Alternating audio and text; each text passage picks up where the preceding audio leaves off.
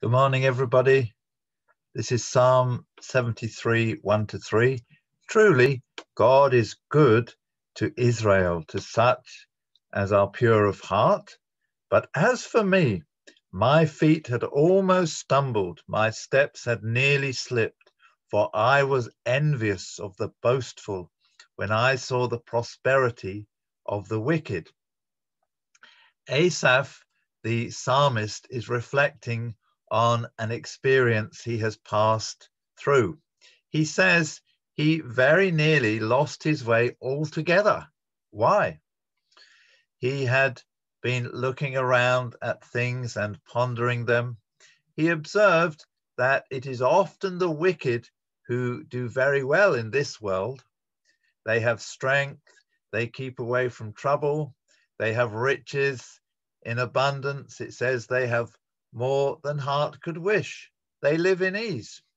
They are proud and have power, and they don't mind using it with violence, sometimes to oppress others to maintain their position.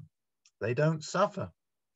They boastfully assert that God does not know, that there is no accountability.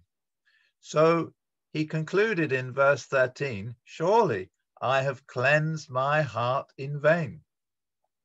He nearly concluded that it is better to rebel against God, to live for yourself and trample on others when necessary for your own personal gain, than to walk humbly with God in the way of righteousness.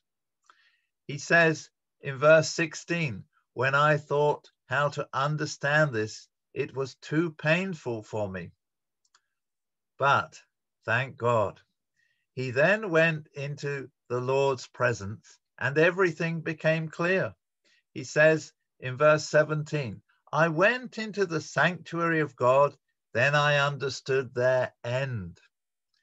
He understood that this life is but a vapor, then there is eternity. He understood their end was everlasting loss, but he also knew his end, by God's grace, was everlasting bliss. What a contrast. Of course, he could have saved himself a good deal of pain by going earlier into God's sanctuary, or even better, by dwelling there. But I, for one, thank God that he went through the experience and was able to articulate it, because it helps us so much to get things in proportion as we look around, and to remember the simple lesson of frequently going into God's sanctuary, not just to rejoice that our names are written in heaven and to enjoy the presence of God, but to pray for others, even for those who spitefully use or persecute us or our brethren. Their need is urgent and great indeed. Amen. Have a great day.